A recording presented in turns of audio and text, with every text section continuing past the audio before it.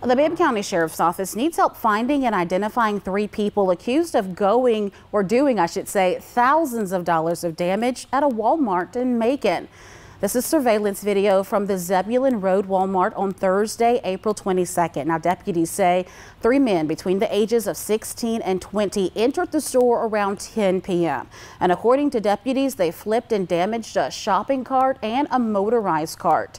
Plus, they ripped open a bag of fertilized deer feed, throwing it into the air, and opened a razor to cut cans of oil that leaked onto the floor and other products.